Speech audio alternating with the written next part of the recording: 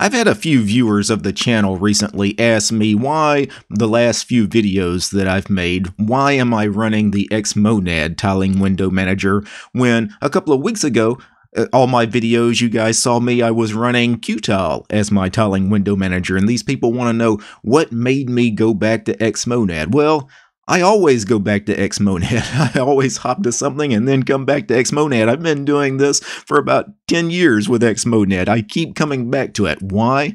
It's because XMonad is simply the best. You know, it's like that 80s song from Tina Turner. You're simply the best. Better than all the rest. That's XMonad, right? It's simply the best. That's why I keep coming back to it. It's just comfy. You know, I'll go away for a few weeks or a few months and play with another tiling window manager, but always when I come back, it's like coming back home. And since coming back to XMonad here in the last couple of weeks, I've really been overhauling my config file for XMonad. I've added some stuff, but I've also removed a lot of stuff. My old XMonad config was well over 1,000 lines long at one point, and it really got kind of unwieldy, unmanageable, mainly because it contained a ton of extra modules that really nobody would ever use. I didn't use half the stuff in the config.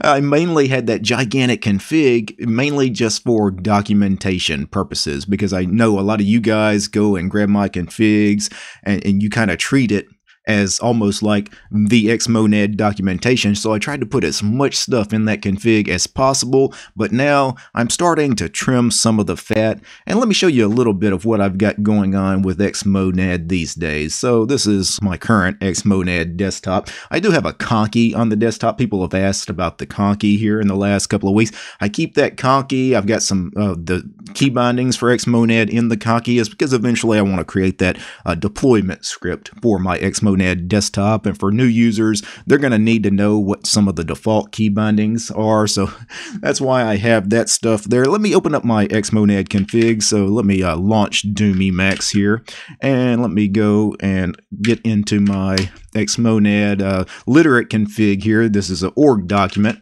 And the first major change that you guys would notice with my config, if you've been using it for a while, is in the auto start hook. I've changed a few things around. For one thing, I had been using Nitrogen to set my wallpaper. I still love Nitrogen as a program, but I have since commented that line out that uses Nitrogen, because eventually if I do a deployment script, I want to have as few dependencies as possible for that thing. And I don't want you guys to have to install Nitrogen to set a wallpaper when everyone already has FEH installed to set a wallpaper. So we're just going to set a wallpaper with Fey. So now in my auto start hook here, I have spawn once, and then we're going to run .feybg, which is the last background you saved using the Fey command. And how I'm going to do this is, I know people still want a wallpaper browser, which Nitrogen was a wallpaper browser, because you could actually open Nitrogen and get a nice grid layout of all your wallpapers, and that was really nice, but I don't really need Nitrogen for that. We can just use our image viewer, and what I've done is I've set up SXIV, which is a really minimal image viewer. I've set that up to where I have a hotkey for that. I set that to mod F1, and mod F1 now launches SXIV, our image viewer, and it actually lists out in this thumbnail view all the wallpapers in my wallpaper directory. And I could navigate to a wallpaper that I want to set, maybe this one right here. This looks like a nice wallpaper. And within SXIV, if I did the following key chord, Control X followed by W, it'll actually set that wallpaper that we had selected. Let me switch to a different workspace, and you can see it actually selected that wallpaper. We get a little notification here letting us know that we set that new wallpaper. So let me go back into SXIV, and if I navigate back to, I don't know, another wallpaper. Let me find another nice wallpaper. Here's the one I was using before. Let me do Control X, W, and it sets that wallpaper back to what we were using previously. Pretty cool, right? So that is Fey, and that is SXIV, our image viewer. Remember, if those of you that grab my config, mod F1 gets you the wallpapers listed here in SXIV. I also set a key binding for mod key plus F2. What that does, let me get to an empty workspace. Mod F2 will pick a random wallpaper from my wallpaper directory and set it. So mod F2, mod F2, mod F2.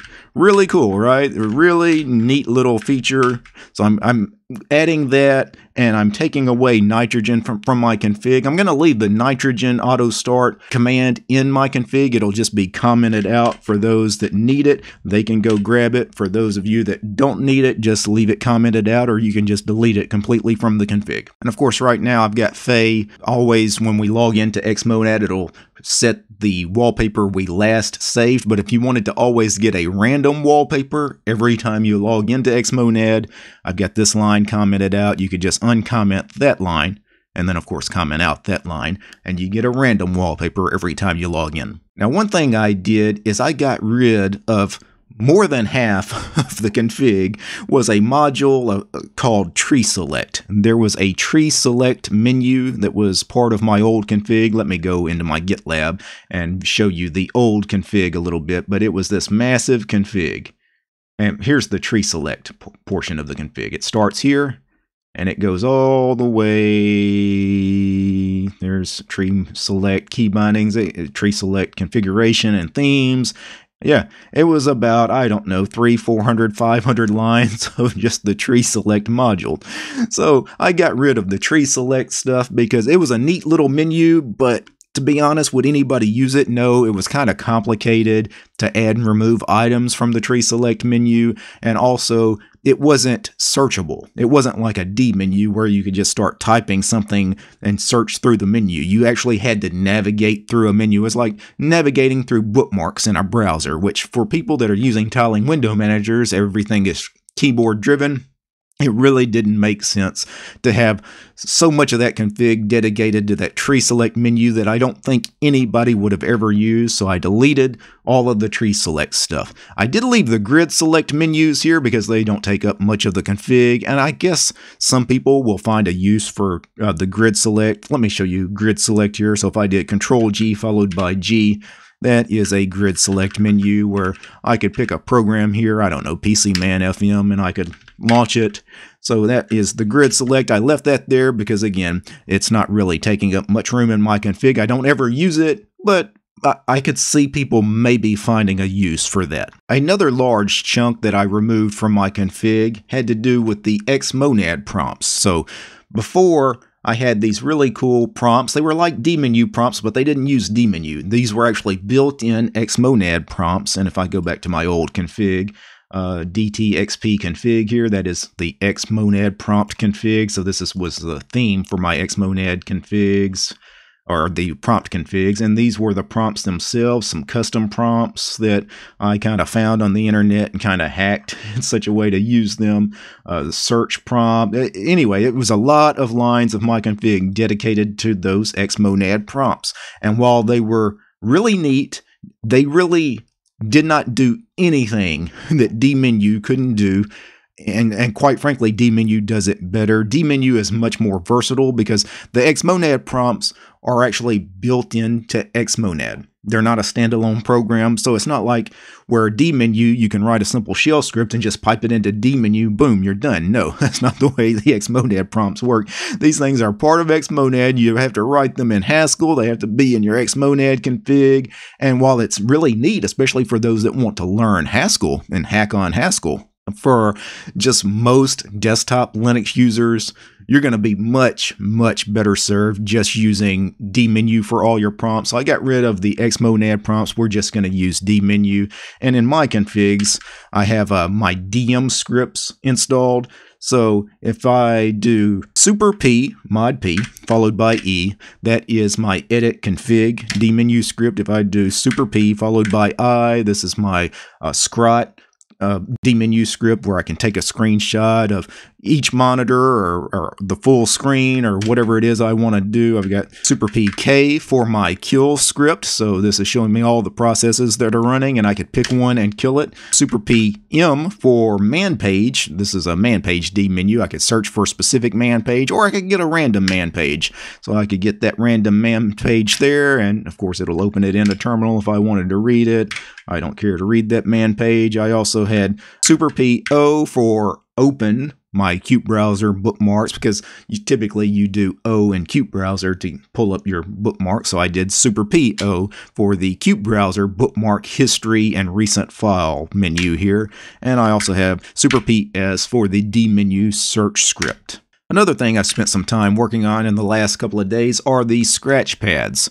So the scratch pad feature in my old XMonad config was broken a little bit because I had changed terminal emulators somewhere along the way, and Alacrity has different flags than Xterm and URXVT, and you really need to make sure that whatever terminal emulator you're using with the named scratch pads inside XMonad, you have to be able to set a title for them. And in Alacrity, you set a title with the T flag. So I've set a terminal scratch pad with the command myTerminal, which is Alacrity, -T scratch pad. So I'm naming it as a scratch pad. And I have this key binded. My terminal scratch pad will be key binded to Control-S-T.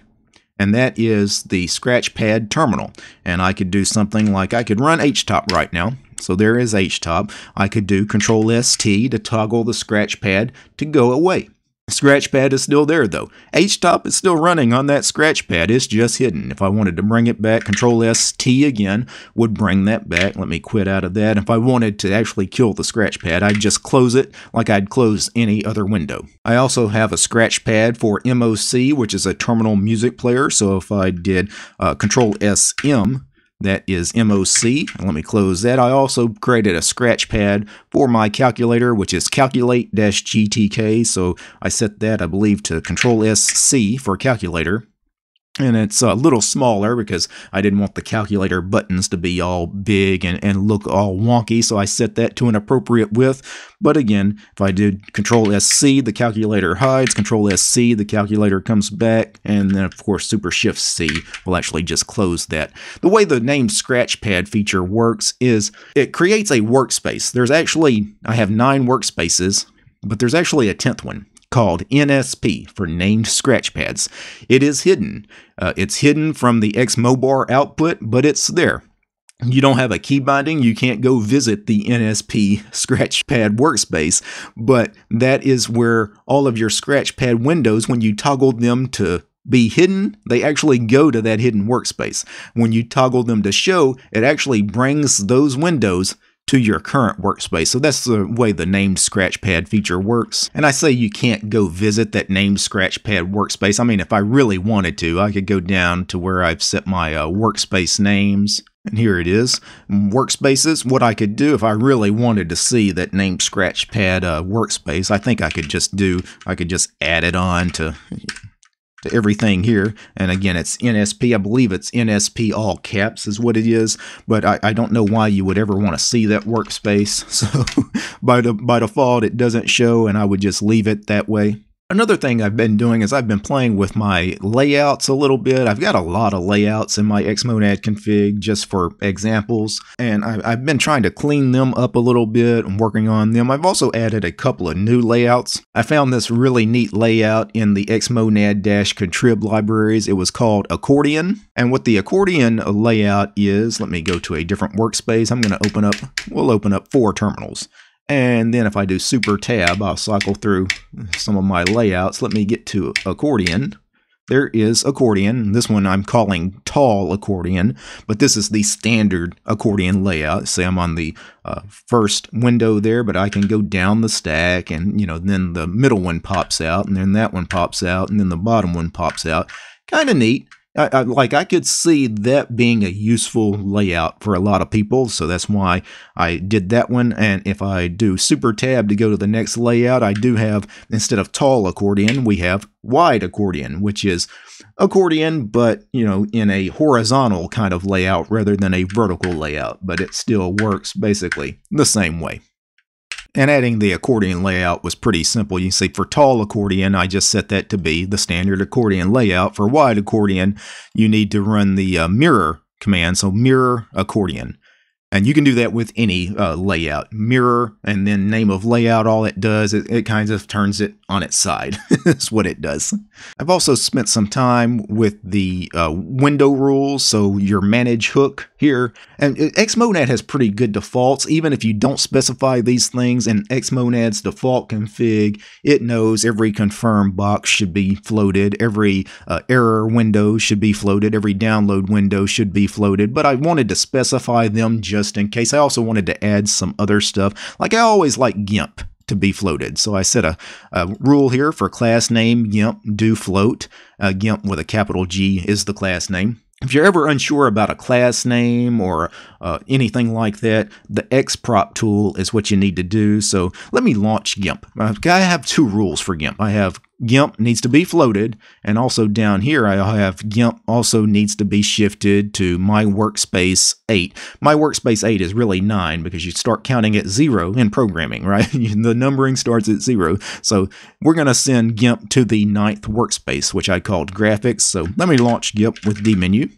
And GIMP launched, but it is on workspace 9. It automatically takes us to workspace 9 too, along with GIMP. So that's really cool. You can tell it's floated because it's not taking up 100% of the screen. And again, if you were ever unsure about the class name, a title name of a program, you could do xprop in the terminal, and then with this little X cursor, click on the window that you want to get the name from, and you can see window class is GIMP, capital G. Or I could have also used name here as GNU Image Manipulation Program. That's a little longer. So the Window Manager class in XMonad's rules class name is actually what the Window Manager class is in the XProp, and what they're calling title would be what XProp was calling Window Manager name here. So if you were going to use that, you would need to use GNU Image Manipulation Program. So let me close that out and get back to the config. And most of the other stuff that I've worked on in the config is adding some key bindings, cleaning up some of the key bindings. I got a lot of key bindings now. I got key bindings for everything. And it could be a little confusing for people that grab my configs. But again, that's kind of why I added the conky for some of the basic stuff. But obviously, if you want to know all the key bindings, you just need to pull up the config file and read it. I added a lot of key bindings for Emacs because I really want to replace a lot of my default programs with Emacs. So for me, Control E followed by another key launches various Emacs programs. So Control E followed by E just launches Emacs. There's the Emacs dashboard there. Now, if I wanted to launch some other programs, I could. For example, I have hotkeyed Control E followed by V. Launches the V term in Emacs. So if I wanted my terminal emulator to be an Emacs buffer, I could just use V term. It works just like any other standard terminal emulator. If I wanted to play with the E shell, I have that bounded to Control E followed by S for shell. There's the E shell. And you see the E shell and V term both actually run my random color scripts command. So I've added color script space random to the bash RC, the fish RC, and the ZSH RC, which vterm uses standard shells. The E shell has its own profile, its own RC file, if you will, and I've added color script random to run in the E shell as well. Couple of other things I have binded. I have dired for my file manager if I want a dired open, and of course sometimes I want to use the Emacs web browser EWW, so I have that bounded as well, so I can launch distrotube.com, for example, inside EWW. So that's a little bit of what I've done with my XMonad config. I've still got all those terminals open over on this workspace here in that accordion layout. Let me change that to master and stack. In the master and stack and most of the other layouts, except floating and except accordion, because it doesn't make sense in floating or accordion layouts to be able to do this. But in all the other layouts like master and stack and grid, you can do sub-layouts with tabs. So if I wanted to force some of these windows to be grouped into tabs, I can actually merge them all with this particular key binding. I just merged all 4 of those windows into a tabbed layout, and now I can navigate between the tabbed layouts. If I wanted to unmerge them all, I could get them back in the standard master and stack layout. So that's a little bit of the sub-layout tabbed feature that I've got in most of the layouts. Anyway, that's enough of me playing with XMonad for one day. I could talk all day about XMonad. It's really one of the things I'm really passionate about. I'm passionate about a lot of things as far as free and open source software, but every time I dive into my XMonad config, it just makes me smile because I go read the Haskell documentation. I'm always discovering new stuff with it. Every time I decide to sit down and hack on my XMonad config, I discover something that I didn't know about before, and that's what makes it really, really cool. Now, before I go, I need to thank a few special people. I need to thank the producers of this episode. I'm talking about Absy, Dallas, Gabe, Lou, Mitchell, Alan, Akami, Arch30, Chuck, David, the other David, Dylan, Gregory, Lewis, Paul, Polytech, Scott, Steven, Sven, Wes, and Willie. These guys, they're the producers of this episode. They're my highest tiered patrons over on Patreon. Without these guys, this quick look at my latest XMonad would not have been possible. The show is also brought to you by each and every one of these ladies and gentlemen as well. All these names you're seeing on the screen. These are all my supporters over on Patreon because the DistroTube channel is sponsored by you guys, the community. I don't have corporate sponsors, I just have you guys. So if you want to help me out, look for DistroTube over on Patreon. Alright guys, peace. You're simply the best, better than all the rest, better than anyone.